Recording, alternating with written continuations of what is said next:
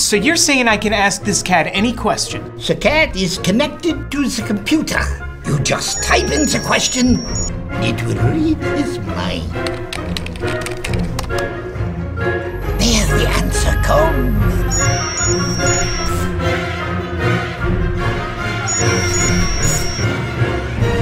You're the man! I've been looking for this for weeks. We want to determine if the two linear functions are inverses of one another. We have f of x equals 2x minus 5 and g of x equals 1/2 x plus 5/2. If two functions are inverses, then f of g of x equals x and g of f of x equals x. And graphically, if f of x and g of x are inverses, then they are reflections across the line y equals x. Let's first see if these are inverses algebraically, and then we'll check the graph.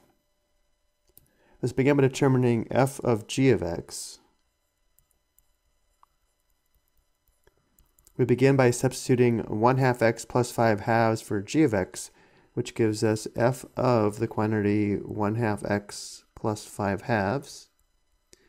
And now 1/2 x plus 5/2 becomes the input into the function f, where f of x equals 2x minus 5, and therefore f of the quantity 1/2 x plus 5/2 becomes 2 times the quantity 1/2 x plus 5/2 minus 5. And now we distribute the 2 to clear the parentheses and then combine like terms. 2 times 1/2 x is x, plus 2 times 5/2, that'd be plus 5, and then we have minus 5.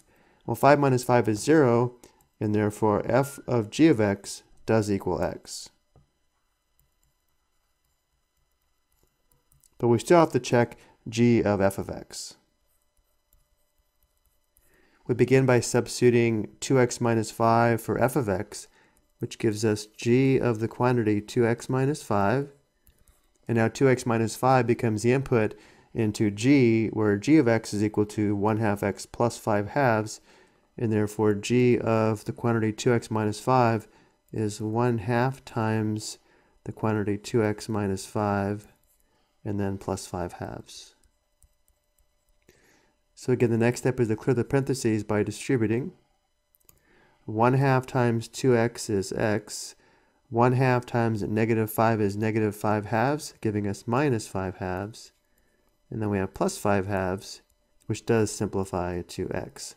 So now that we've shown that f of g of x equals x and g of f of x is equal to x, we know the two functions are inverses.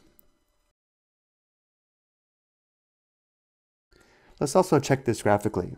F of x is graphed in blue and g of x is graphed in red.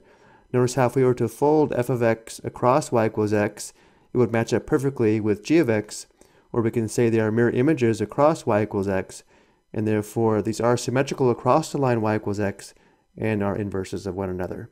I hope you found this helpful.